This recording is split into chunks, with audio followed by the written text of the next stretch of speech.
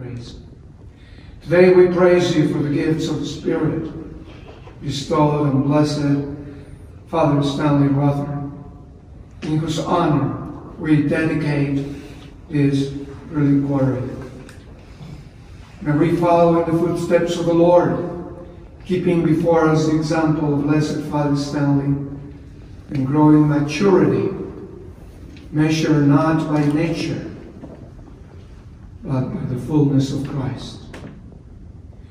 May we proclaim His gospel by word and deed, and shouldering our crosses daily, spend ourselves for others in your service.